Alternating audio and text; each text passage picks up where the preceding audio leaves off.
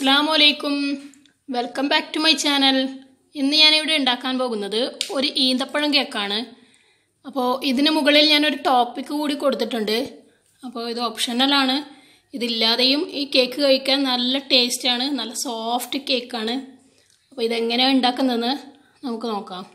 ആദ്യമായിട്ട് ഒരു പാൻ എടുത്തിട്ട് അതിലേക്ക് 1/2 കപ്പ് മുന്തിരി ചേർത്ത് കൊടുക്കാം. അതിനുശേഷം നമുക്ക് ഇതിലേക്ക് 1.5 കപ്പ് വെള്ളം ചേർത്ത് കൊടുക്കാം. എന്നിട്ട് ഇത് നമുക്ക് അടുപ്പിൽ വെച്ച് നന്നായിട്ട് തിളപ്പിച്ചെടുക്കാം. ഞാനിത് അടുപ്പത്തേക്ക് മാറ്റിയിട്ടുണ്ട്. ഇത് നന്നായിട്ട് തിളച്ച് വരണം. നമ്മുടെ മുന്തിരി ഇവിടെ നന്നായിട്ട് തിളച്ച് വരുന്നുണ്ട്. ഇതൊരു 5 മിനിറ്റ് വേവിച്ചെടുക്കണം. ഇപ്പോൾ ഇവിടെ ഇത് 5 മിനിറ്റ് ആയിട്ടുണ്ട്. അപ്പോൾ ഇനി നമുക്ക് ഇതിലേക്ക് 1 കപ്പ് ഈന്തപ്പഴം ചേർത്ത് കൊടുക്കാം. ഇത് ഞാനിവിടെ കുരുവെല്ലാം കളഞ്ഞിട്ട് ചെറുതായി കട്ട് ചെയ്ത് വെച്ച 1 കപ്പ് ഈന്തപ്പഴമാണ്. അപ്പോൾ നമുക്ക് ഇതിലേക്ക് ഇത് ചേർത്ത് കൊടുക്കാം. ഈന്തപ്പഴം ചേർത്തതിന് ശേഷം ഒരു 2 മിനിറ്റ് തിളപ്പിച്ചെടുത്താൽ മതി. അപ്പോഴേക്കും നമ്മുടെ ഈന്തപ്പഴം നന്നായിട്ട് വെന്ത് സോഫ്റ്റായിട്ട് വരും. ഈന്തപ്പഴം ഇവിടെ വെന്ത് വന്നിട്ടുണ്ട്. ഇനി നമുക്കിത് ഗ്യാസ് ഓഫ് ചെയ്ത് മാറ്റി വെക്കാം. ഇനി നമുക്ക് ഇതിലേക്ക് 1 ടീസ്പൂൺ ബേക്കിംഗ് സോഡ ചേർത്ത് കൊടുത്ത് നന്നായിട്ട് ഇളക്കി കൊടുക്കാം. ബേക്കിംഗ് സോഡ ചേർത്ത് കൊടുക്കുമ്പോൾ ഇത് നന്നായിട്ട് പതഞ്ഞ് പൊങ്ങുന്നതായിട്ട് കാണാം. ഇങ്ങനെ ചെയ്ത് കഴിഞ്ഞാൽ നമ്മുടെ ഈന്തപ്പഴം കേക്ക് നല്ല സോഫ്റ്റായിട്ട് വരും. അപ്പോൾ നമുക്കിത് നന്നായിട്ടൊന്ന് മിക്സ് ചെയ്ത് തണിയുന്നത് വരെ മാറ്റി വെക്കാം. ഇനി നമുക്ക് വേണ്ടത് 1.5 കപ്പ് മൈദയും 1 പിഞ്ച് ഉപ്പും ചേർത്ത് നന്നായിട്ട് ഒന്ന് യോജിപ്പിച്ച് എടുക്കുകയാണ് വേണ്ടത്. അടുത്തതായിട്ട് 1/4 കപ്പ് പഞ്ചസാര പൊടിച്ചതാണ്. ഇത് 1/2 കപ്പ് സൺഫ്ലവർ ഓയിലാണ്. അടുത്തത് നമുക്ക് വേണ്ടത് കുറച്ച് വാനില എസൻസ് ആണ്. ഒരു 1/2 ടീസ്പൂൺ വാനില എസൻസ് ചേർത്താൽ മതിയാവും. ഇനി ഞാനിവിടെ ഒരു ബൗളിലേക്ക് 2 മുട്ട പൊട്ടിച്ച് ഒഴിച്ചു കൊടുത്തിട്ടുണ്ട്. ഇനി അതിലേക്ക് 1/2 ടീസ്പൂൺ വാനില എസൻസ് ചേർത്ത് നന്നായിട്ടൊന്ന് ബീറ്റ് ചെയ്തെടുക്കാം.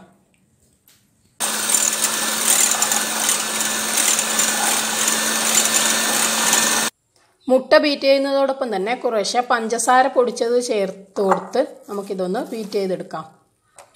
മുട്ടയുടെ നന്നായി ബീറ്റായി വന്നിട്ടുണ്ട്. ഇനി അതിലേക്ക് നമുക്ക് 1/2 കപ്പ് സൺഫ്ലവർ ഓയിൽ ചേർത്ത് ജസ്റ്റ് ഒന്നുകൂടി ഒന്ന് മിക്സാക്കി എടുക്കാം.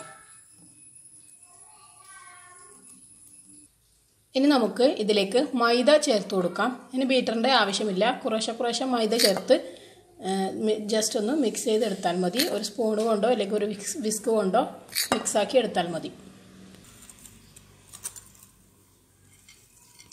ഞാനിവിടെ പകുതി മൈദ ബാറ്ററിലേക്ക് ചേർത്ത് കൊടുത്തിട്ടുണ്ട്. ഇനി നമ്മൾ നേരത്തെ വേവിച്ച് മാറ്റി വെച്ച ഈന്തപ്പഴവും മുന്തിരിയും ചേർന്നുള്ള മിക്സ് പകുതി നമുക്കിതിലേക്ക് ചേർത്ത് കൊടുക്കാം. ഇത് പകുതി ചേർത്ത് മിക്സ് ചെയ്തിട്ടാവുമ്പോൾ ബാക്കി മൈദ കൂടി ചേർത്ത് കൊടുത്ത് മിക്സ് ചെയ്യാം. പകുതി ഈന്തപ്പഴം മിക്സ് ചേർത്തതിന് ശേഷം നമുക്ക് ബാക്കി വന്ന മൈദ കൂടി ചേർത്ത് കൊടുക്കാം. ഇനി നമുക്ക് ബാക്കി വന്ന ഈന്തപ്പഴം മിക്സ് കൂടി ചേർത്ത് നന്നായിട്ടൊന്ന് മിക്സ് ചെയ്തെടുക്കാം. ഇനിയും ഈന്തപ്പഴവും ഞാൻ ഇതിലേക്ക് മുഴുവനായിട്ട് മിക്സ് ചെയ്ത് വെച്ചിട്ടുണ്ട്. അപ്പോൾ നമ്മുടെ ബാറ്റർ ഇവിടെ റെഡി ആയിട്ടുണ്ട്. ഇനി നമുക്കിത് ബേക്ക് ചെയ്യാനായിട്ട് വെക്കാം. ഞാനൊരു സോസ് പാനിലാണ് ഞാനിത് ബേക്ക് ചെയ്യുന്നത്. സോസ് പാനിലേക്ക് ഞാൻ കുറച്ച് ഓയിൽ ഗ്രീസ് ചെയ്തിട്ടുണ്ട്. നമുക്ക് ഈ ബാറ്റർ നമുക്കിതിലേക്ക് ഒഴിച്ചു കൊടുക്കാം.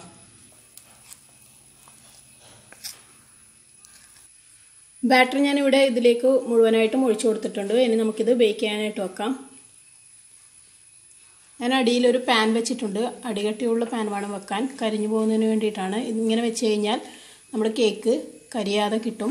ഇനി നമുക്കിത് അടച്ച് വെച്ച് ലോ ഫ്ലെയിമിൽ വേവിച്ചെടുക്കാം. ഇതിന് എത്ര ടൈം എടുക്കുമെന്ന് കേക്ക് വെന്തതിന് ശേഷം ഞാൻ പറയാം. ഇതാ നമ്മുടെ ഈന്തപ്പഴം കേക്ക് ഇവിടെ റെഡി ആയിട്ടുണ്ട്. എനിക്കിത് ബേക്കാനായിട്ട് വന്ന സമയം 45 മിനിറ്റാണ്. ഇത് നന്നായിട്ട് ബേക്കായിട്ട് വന്നിട്ടുണ്ട്. ഇനി ഇത് നന്നായിട്ട് ചൂടാറാൻ വേണ്ടിയിട്ട് നമുക്ക് മാറ്റി വെക്കാം. ഇനി നമ്മൾ ഈ കേക്കിൻ്റെ മുകളിൽ ഒരു ടോപ്പിക്ക് കൊടുക്കുന്നുണ്ട്. അത് എങ്ങനെയാണ് ഉണ്ടാക്കുന്നത് നോക്കാം. ഞാനിവിടെ ഒരു പാൻ വെച്ചിട്ടുണ്ട്. അതിലേക്ക് 2 സ്പൂൺ ബട്ടർ ചേർത്ത് കൊടുക്കാം. ഞാനിവിടെ ബട്ടർ ചേർത്ത് കൊടുത്തിട്ടുണ്ട്. ഇനി ഇതിലേക്ക് നമുക്ക് 1/2 കപ്പ് പഞ്ചസാര ചേർത്ത് കൊടുക്കാം.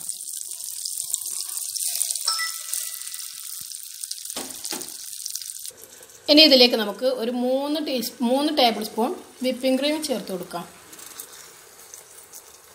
ഇത് നന്നായിട്ടൊന്ന് തിളപ്പിച്ചെടുക്കണം. ഇത് നന്നായി തിളച്ച് വരുമ്പോൾ നമുക്കിതിലേക്ക് ഒരു 1/2 ടീസ്പൂൺ കൊക്കോ പൗഡർ ചേർത്ത് കൊടുക്കാം.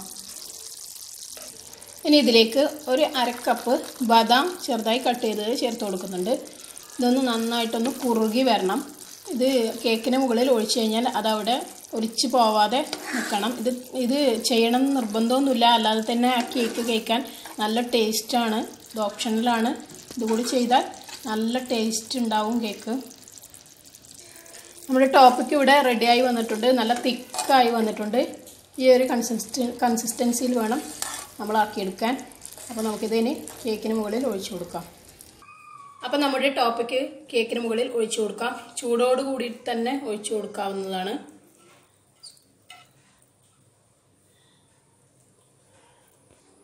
അപ്പോൾ നമ്മുടെ കേക്ക് ഇവിടെ റെഡി ആയിട്ടുണ്ട്. ടോപ്പിക്ക് ഞാൻ കേക്കിന് മുകളിൽ ഒരുപോലെ നിരത്തി കൊടുത്തിട്ടുണ്ട്. ഇതെല്ലാവർക്കും ഇഷ്ടപ്പെട്ടു എന്ന് വിചാരിക്കുന്നു. എല്ലാവരും ട്രൈ ചെയ്യണം. നല്ല ടേസ്റ്റാണ് ഇതിന്. നല്ല സോഫ്റ്റ് കേക്കാണ്. ഈ ടോപ്പിക്ക് ഇല്ലാതെയും ഈ കേക്ക് കഴിക്കാൻ നല്ല ടേസ്റ്റാണ്. അപ്പോൾ എൻ്റെ ചാനൽ ഇതുവരെ സബ്സ്ക്രൈബ് ചെയ്യാത്തവരുണ്ടെങ്കിൽ സബ്സ്ക്രൈബ് ചെയ്യണം. തൊട്ടടുത്ത് കാണുന്ന ബെല്ലൈക്കണിൽ ക്ലിക്ക് ചെയ്താൽ ഓൾ എന്ന ഓപ്ഷനിൽ വേണം പ്രസ് ചെയ്യാൻ. അപ്പോൾ എല്ലാവരും വീഡിയോ ഷെയർ ചെയ്യണം, ലൈക്ക് ചെയ്യണം, കമൻറ്റ് ചെയ്യണം. അപ്പോൾ അടുത്ത വീഡിയോയിൽ കാണുന്നതുവരെ ബൈ.